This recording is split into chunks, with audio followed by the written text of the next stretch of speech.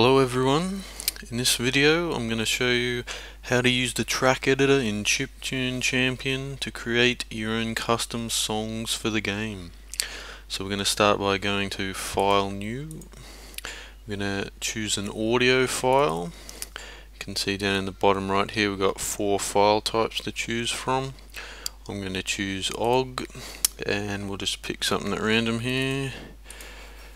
And here we enter a name for the track, so I'll put in tutorial vid. And this is the grid that we have to work with here. So you can see that it's horizontal as opposed to vertical in game. So you got the 0-second point here, increases as we go to the right up to the end of the song. So you got your basic playback buttons here. Play and pause, skip forward and back, and skip right to the end, back to the start, etc. We've also got 3 difficulty buttons up here to switch between different tracks. Okay, so before we start placing any notes, we want to set up the grid according to the audio.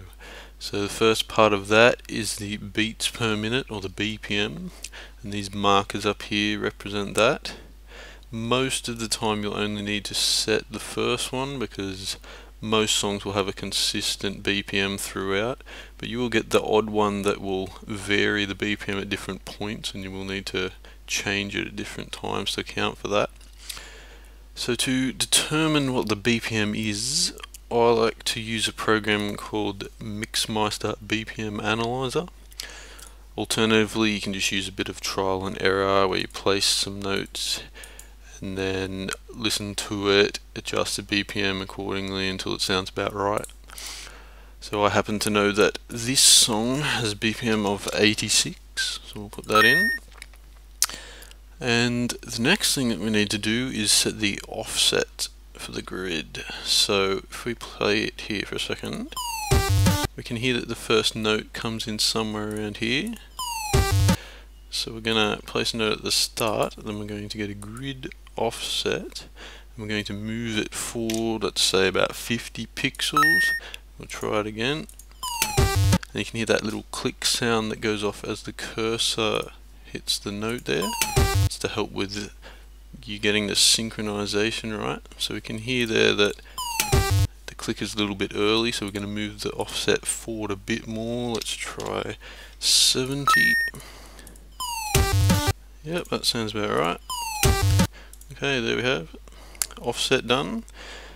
Another quick thing so you can have a look at is the grid snap. So you see these lines here represent beats, and in between those beats we have a number of different sections. We have the grid snap set to 4 at the moment, so there's 4 sections in between each beat. And if we want to change that, we can go to grid snap, set it from anything from 1 to 8. So if I set it to 8, that'll give me 8 different sections where you can place the notes nice and close together. So you might use that if you've got a section of a solo in a song or something similar. Most of the time you'll just want 4 though. And you can also change the zoom of the grid, zoom in and out, or use a hotkey plus and minus. So you can see that just changes how far zoomed in you are on the grid. It doesn't affect the placement of the notes at all, just a visual thing. Okay, so to place some notes, we're going to left click to place. You can also left click on an existing note to select it, right click to delete. When we have a note selected, we can use the mouse wheel to increase and decrease the tail. And we can use the up and down arrow keys to move the note up and down. So you can place notes however you like, of course, but the general consensus is that you order them in terms of pitch. So notes with the lowest pitch go at this end of the grid, and the notes with the highest pitch at this end.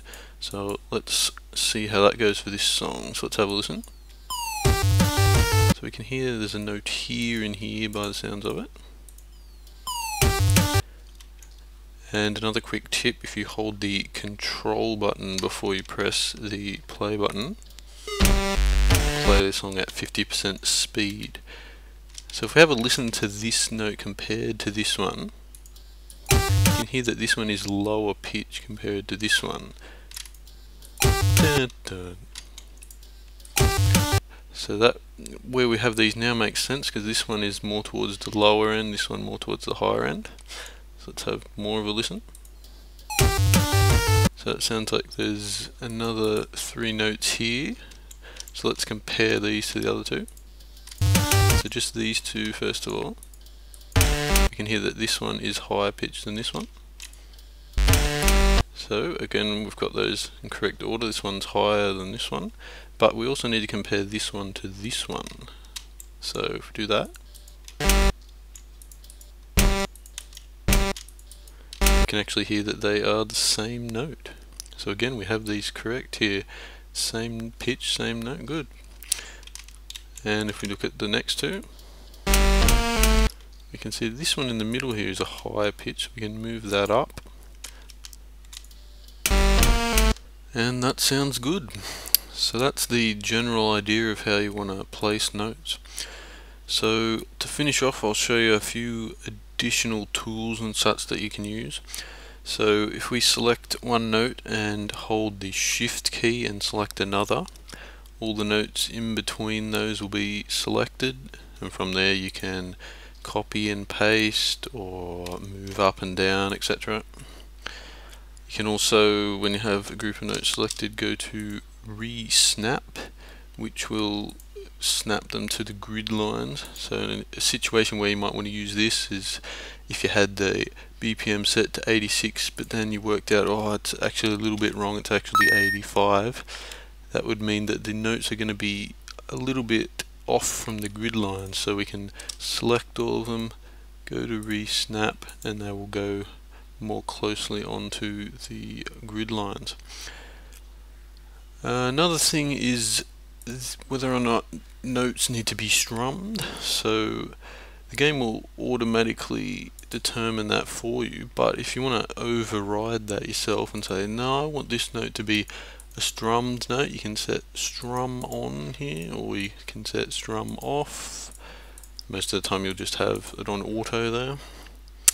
And another thing we can do is, say you finish your expert track and you're going to go and do one for the medium difficulty as well.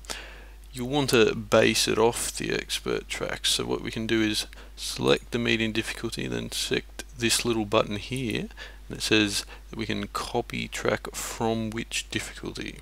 So you've got to be careful with this because it will overwrite all notes in the difficulty we have selected. So we have medium selected and we want to copy the track from expert, and that'll copy in the notes that we placed earlier in expert, and from there you can adjust it to the medium difficulty and such. And the very last thing that we might want to do is publish the track to the Steam Workshop. So we can hit the publish button here, and it asks if we would like to create a new item or edit an existing one. So we want to create a new item, and here we select our track. So ours was tutorial vid, and here's where we put in the details. So we can put in the song title, the artist name. Description is optional, you can put that in if you like, but you don't have to. And lastly, we select the difficulties that we have tracked and click OK. And now we give it a minute to upload.